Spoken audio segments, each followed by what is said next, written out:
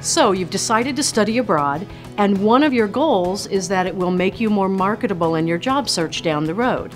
It definitely can, and it's a wonderful thing to help you stand out in a tough job market.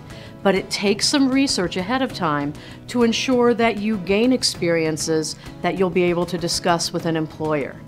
One of the strategies that we like to suggest is looking into the opportunity to do an internship abroad.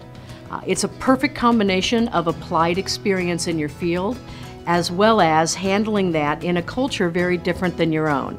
So if you are doing an extended experience abroad, an internship may be a great opportunity. You might also, while you're overseas, look into job shadowing. Get a chance to take your time outside of the classroom and go into the industry. Spend a day.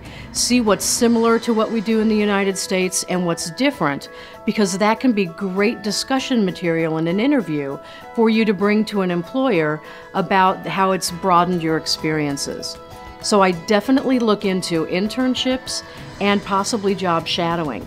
But what if neither of those are options?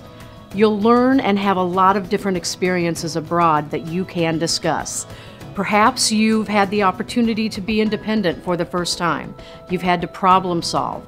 I want you to take those experiences and those skills and translate them into how they're an advantage in the workplace.